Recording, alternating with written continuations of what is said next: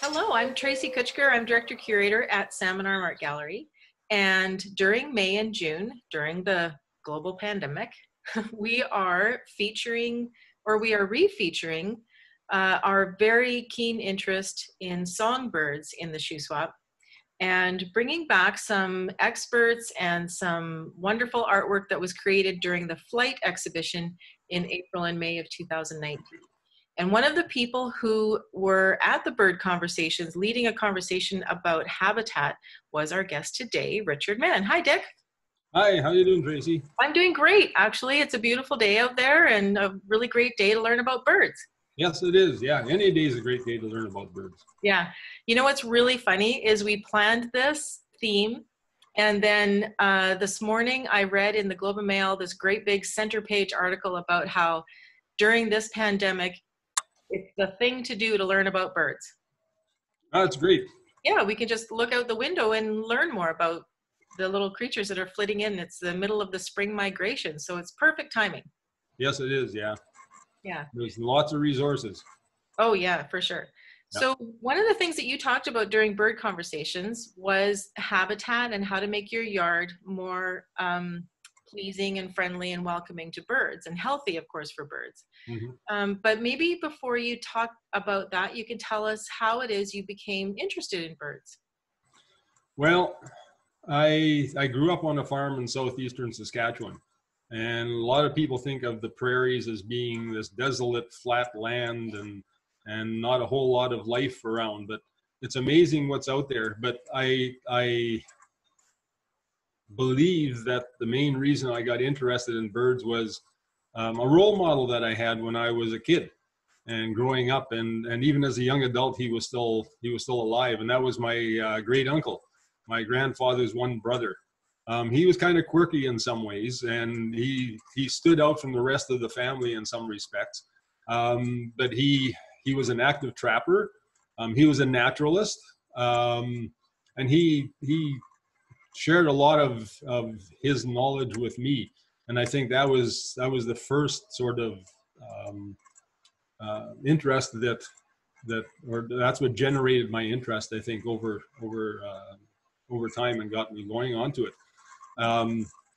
Also, just being on a farm and seeing what was around in the springtime, and and we had a cow pasture nearby, and there were birds that traveled through there, and we had a little slough right next to the house, and there was I remember a yellow-headed blackbird showing up one year. What the heck are these things? Just total out of the ordinary from the red-winged blackbirds and the brewer's blackbirds that had been around. So just a matter of being out there, and with his encouragement, I guess, and an example that he gave me, that got me started. Fantastic. And then, of course, you spent 30 some years as a fish and wildlife officer in Alberta. So you must have come across a great many species while you were doing that. Yes. Working in a number of locations, both in southern, northern, and central Alberta. Then also when we moved to BC, I worked off and on with the Department of Fisheries and Oceans here. And even though the focus was fish habitat and bird habitat and insect habitat are all blended together. There's no way you can distinguish one from the other, really. It's all part of a web that we're a piece of the same puzzle. Right. Yeah. Okay, so getting now to our very tiny little worlds that we've been reduced to during the pandemic, our yards. And of course, in the Shuswap, we're mostly very fortunate to have yards. A lot of people in bigger centers don't. They're just, all they've got is their balconies and the hope of capturing sight of raptor in the sky or something. But for those of us that do have yards, let's talk about what we can do in our yards that will make it more welcoming and more friendly to birds. So okay. What's your advice? Yes, and I've taken the opportunity, both my wife Mickey and I have had the opportunity, even though I'm fortunate to get outside and walk my dog twice a day, early morning and later on in the evening, but just watching the bird activity in our yard that's come through, and some of it is, if you want to call it local, other is migratory bird species that are coming through now. Basically, birds have the same needs that we do. basically food, shelter, and water.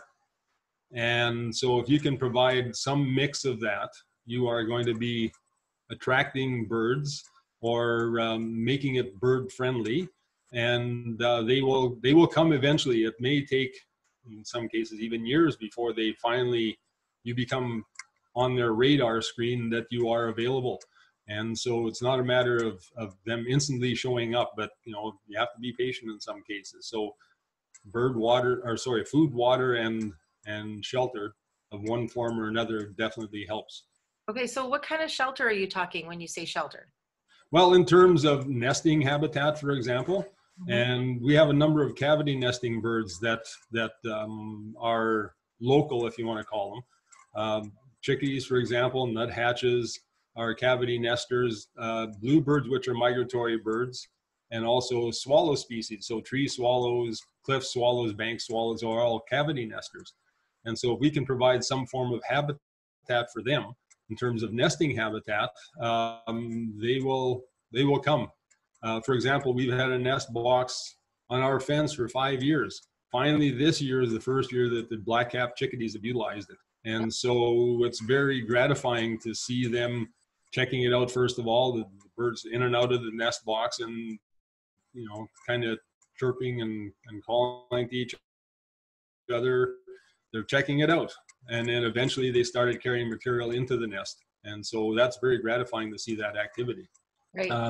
Other shelter, for example, pardon me? Well, how many, if you're trying to attract many birds to your yard, how many bird houses can you feasibly have in your yard that would not make it too dense a population? Well, you can put lots of houses up, but they will decide amongst themselves how comfortable they are with each other. Species like cliff or bank swallows are very gregarious, so their tolerance of nesting in proximity of each other is a higher tolerance level. So they will nest closer to each other, whereas tree swallows, you're probably looking at a couple of 100 feet at least. So most backyards are not going to be capable of hosting more than one pair. Wow. But if you put 2 or 3 nests up, they will select the one that is most suitable for them. The other thing you can do is also, if you've got a wood fence, you can also put them on, say, on the inside and the outside of the fence, on different posts, for example, so that they will find which one is more attractive to them. Also, chickadee species and swallow species will nest in closer proximity of each other because they're not necessarily competing for the same food sources. Whereas species like chickadees and nuthatches may become an issue, because they are feeding mainly on the same source of food, because they are gleaning insects mostly off the trees. They're feeding on seeds, whereas swallows are flying and catching their prey in the air. So they're not directly competing with each other for food resources. So, but if you have a yard, you can try placement. For example, our neighbor has a nest box on the side of their house, and the tree swallows use it year after year after year, and they're walking within 3 to 4 feet of this nest box in and out of their house, and they're very tolerant of people. Wow. So in the right circumstances, if you encroach on a nest in the wild, for example, they're going to be less tolerant. But if they come to you, to your habitat, if you want to call it that, in your yard, they are going to be more tolerant of being close to people. So it's up to the birds to decide how many will comfortably nest in a yard. Okay. So there's nest boxes that are one aspect of it. For other bird species that build their nests in trees, more often than not, you're not going to find the nest until late fall and winter once the leaves are gone. So, providing larger mature trees for nest cover in some cases works. There's other bird species like juncos, dark-eyed juncos, which are ground nesters. There's other species such as pine siskins and some of the warbler family members that will nest in shrubs as well. So having plantings of different heights definitely helps attract birds as well. Is there something we can do about protecting the ground nesters? Like, I know in my neighborhood, we have a few people in the neighborhood who let their cats out. And I know that cats have come into my yard and feasted on babies that have lived here, like quail babies and Yes. who knows what else, right? Mm-hmm. So I was wondering if there was something we can do to create ground cover or, sort of tangled brushes or something that would make it a little bit more protective for the birds that nest on the ground or near the ground. Yeah, that becomes a big issue, and there's a lot of bird mortality caused by cats. People tend to think that cats are fine outside, that's part of what they are. We have 2 house cats, and the only time that they are outside is when I am with them under supervision. So, and they're happy with that. They are definitely interested in birds, and we've been fortunate that they have not actually caught a bird. The odd time they try stalking one, but the birds are long gone before they get anywhere as near. But yeah, you can shrubby plants like roses, for example, more so wild roses that are kind of brambly, for example, blackberry bushes, and sometimes there are wild blackberries here and there that do grow. Those type of sort of brambly type plants are the ones that will provide more cover for ground nesters. Taller grass, and people feel that that's unkempt, and that's not the way that not what they envision in yards, is to have longer grasses, but those will help as well. So that's one way of trying to encourage ground nesters. Also, even in an area that has a bit of cover, just putting up some fencing, for example, like stucco wire or even chicken wire, because a lot of those smaller birds that are ground nesters will move in and out through the wire, but it is preventing predators from getting through, predators like cats. Right. So it provides them some cover, but you also have to remember some of those ground nesters, once their young start to roam with them, especially quail babies, once they're hatched, they're on the move.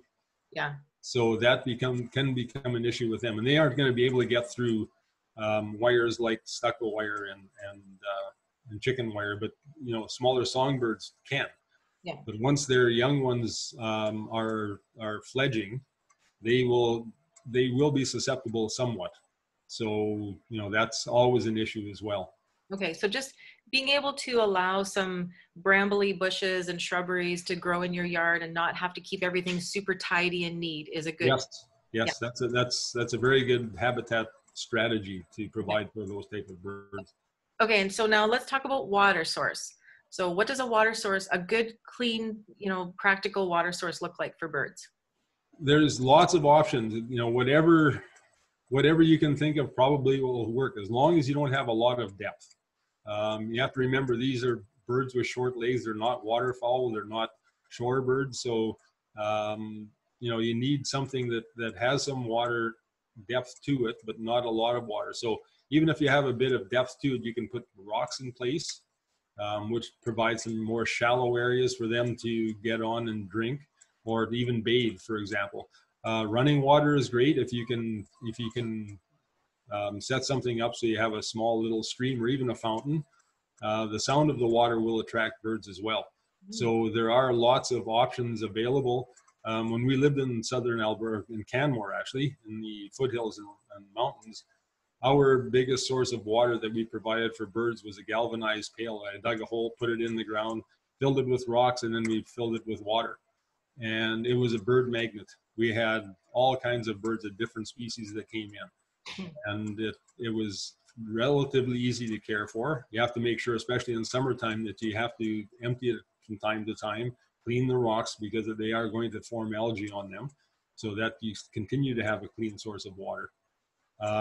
If you have a backyard pond, there again, if you can provide some shallow areas, tree cover or shrub cover nearby will also attract the birds as well to the water sources, because a lot of times after they're done bathing, they want to go somewhere and clean themselves up. So having those perching areas that have some cover as well will provide them with safety as well as the water source. Right. Nice. Okay, now let's talk about the food. So what's the practical food choice for birds in this area? The ones that work the best, there's a couple. One are black oil sunflower seeds, also Niger seed, which is it's an exotic thistle, but it does not sprout at all. So you're not going to get a lot of growth of the thistle during the summertime. But that seed, the Niger seed, will provide an excellent food source for birds like pine siskins, goldfinches, a lot of those smaller birds as well, juncos as well. They will also feed on black oil sunflower seeds, but if they are presented with Niger seed, they will definitely feed on that as well. And it will not attract squirrels with Niger seed. Black oil sunflower seed will attract squirrels as well as the birds. It will also attract rats because we do have an influx of rats in the area. And so you want to try and prevent providing food sources for rats especially. Squirrels are okay, but they can also get aggressive, and they can also take over a feeder, and they will try to kill birds to protect their territory then.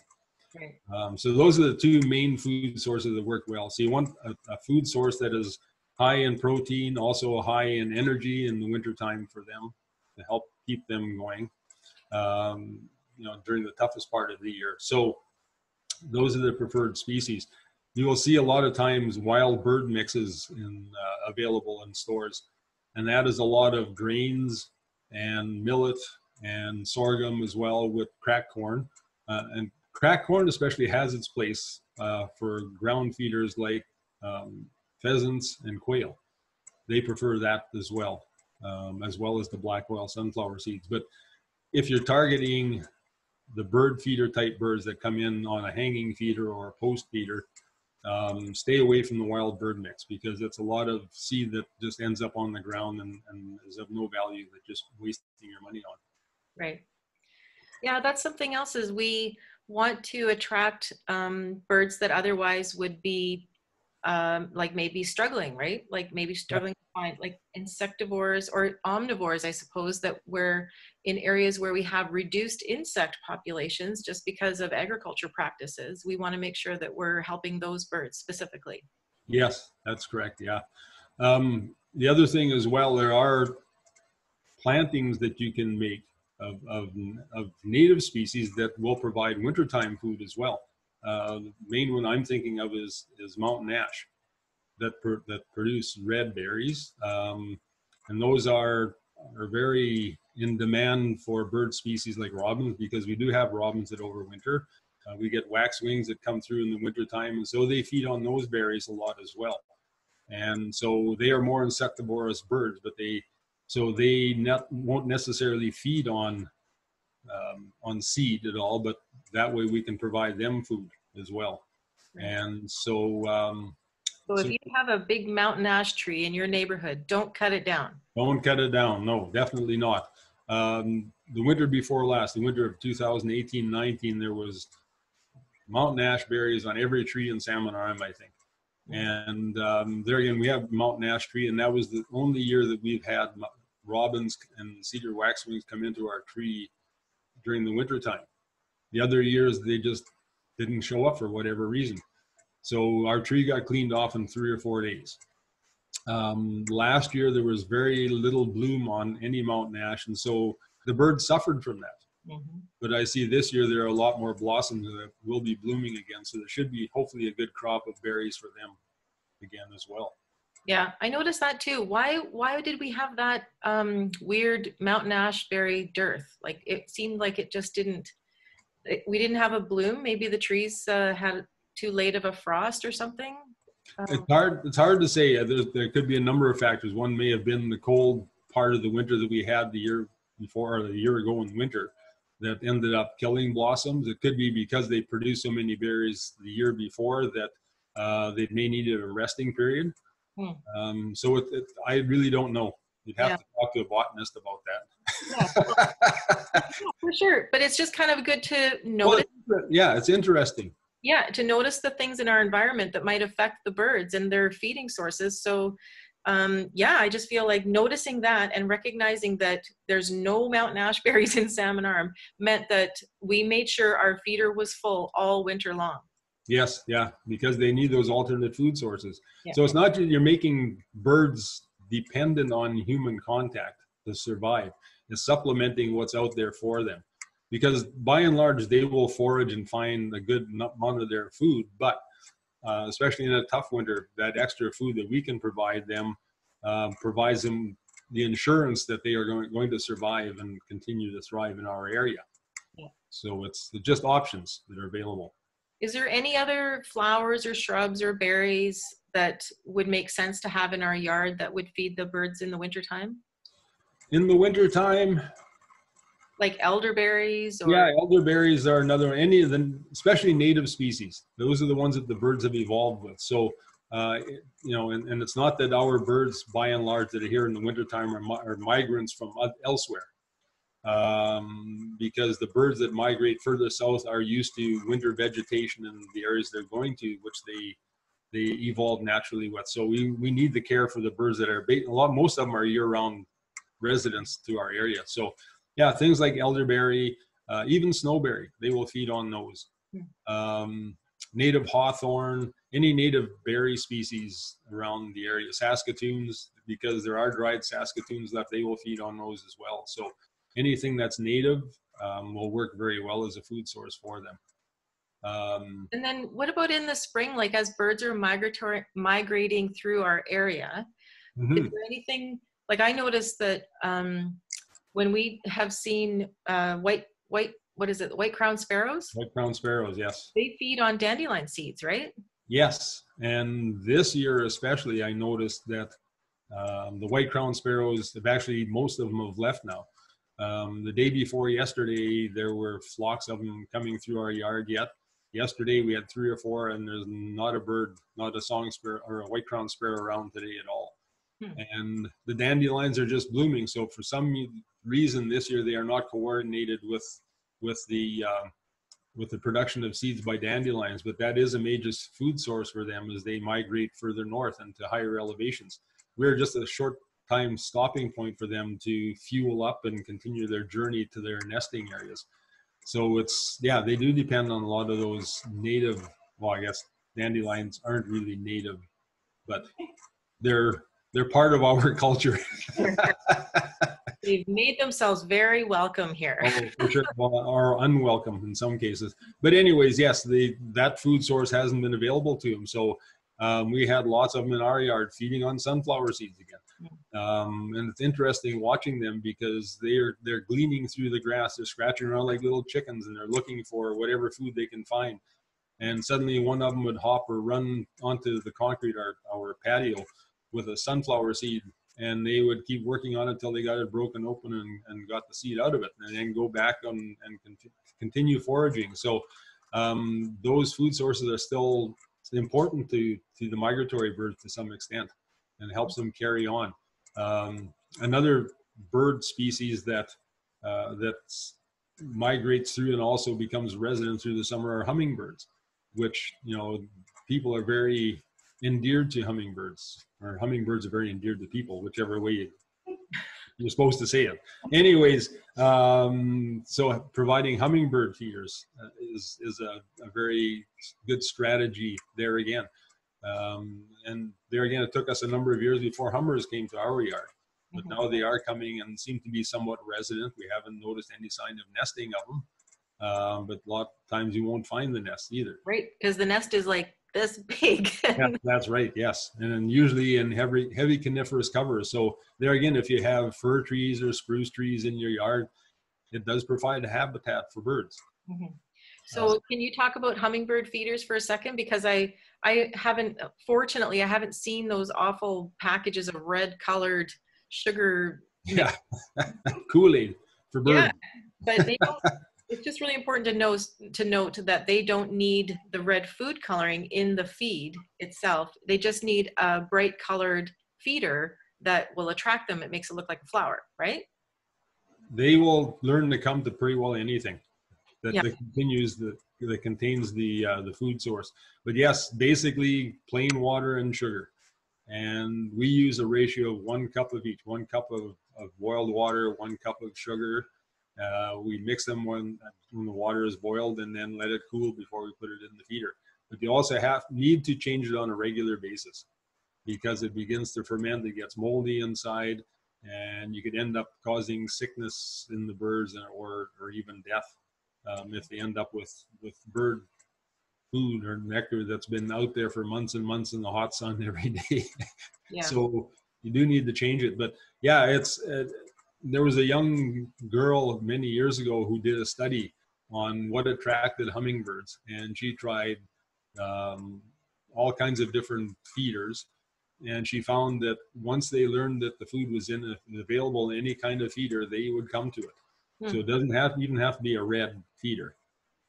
As long as it has sort of it's more, I guess, the shape of the feeding orifice, if you want to call it that. It kind of looks like a flower or a port, I guess, that they will come to. Providing a perch below that feeding port also helps as well, because it allows them then to perch once they become comfortable with that, and they will actually sit at the feeder and feed rather than just hovering there. Right. Yeah. And kind of important to keep hummingbirds fed in this weather, because not everything is blooming yet, right? That's right. Yes. They will try dandelions from time to time. I've seen them actually in dandelion flowers, but columbines, any tubular type flowers. Yeah, the bee balm and stuff. Yeah, like that. bee balm, they really love that. Yeah, there's quite a number of native plants there again, as well as even ornamentals. But I'd like to stress that we should try and plant as much native as we can. I'm not saying that you should rip out any plantings that you have, but if you're considering adding plantings or changing what you've got in your yard, definitely consider going to native species, because that's what our birds and insects have evolved with. And so that's very much of a benefit. Yeah. Also, hummingbirds do need about 15 to 20% of their diet to be protein, which people don't think of that. So things like small insects and small spiders are a major food source for them. So they will hunt in amongst other plants looking for that protein source. So it's not just the liquid sugar that they require. There's also the need for protein, especially once they are feeding nestlings as well. Yeah. Well, that's interesting. So they're eating all those little spiders that are living off of the corners of our eaves trough and stuff, right? Oh, yeah, yeah. So if you find a little spider nest, looks like a little cotton ball, just leave that, because the hummingbirds will eventually find it. Ah, nice. Okay, good to know. Spiders are our friends. Yes, spiders are our friends. Well, this has been really great, very informative, and I really appreciate you giving us this time. I think that's a very Shuswap kind of perspective that you've given us on how to make sure that we have a healthy yard and that we're always going to be welcoming to birds. So thank you so much for this. Well, thank you very much for the opportunity. I really appreciate it. Oh, good. Any final words of advice for bird anythings? For bird anything? Oh, yes. One thing we didn't talk about is trying to prevent bird crashes into your windows. Oh, my gosh. Yes, that's true. Yes. There's a number of options for that, because we tend to want to have feeders near our house so we can observe what's going on and try and identify bird species that we are getting to them. But that can cause bird crashes. Just also birds moving around, especially if you've got species like robins, for example, who are very territorial, and they'll start chasing away another male, for example. A lot of times they'll come crashing into a window. So there are a number of methods of preventing that. Typically, people have hung little silhouettes of birds of prey in front of their window. They've used reflective ribbon tape that will hopefully break up that image, or give the birds a warning that there was something of danger there. But you told me about an interesting thing that you've read about. Yeah, well, you can apparently measure out on the biggest windows that cause the most problems, of course, because it looks like, a clear tunnel to the next world, to create a pattern with a string going across your window every 6 inches. You make a little dot with a black Sharpie. So 6 inches across, and then drop the string 6 inches across, 6 inches, 6 inches. And what you're doing is creating a pattern on your window. And when birds see pattern as barriers, So you would definitely find that they would be like, oh, whatever that is, it's like a fence or a net or something. They would see it as something they can't fly through.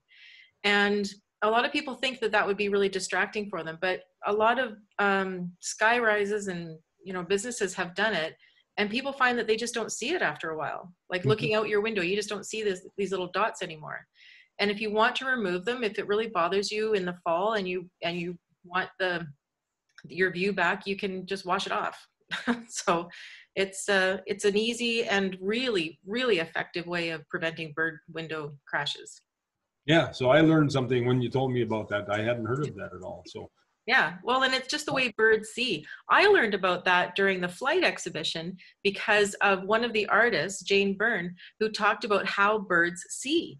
And it was just fascinating. And they see pattern as like they're just different. The way they view things is very different. So doing a little research on that made it like, wow, I totally get why this happens and why they fly into windows. And yeah, so yeah, like there are a lot of resources out there, like you said. So oh yes, yeah, and back in the old days, this is all we had were books.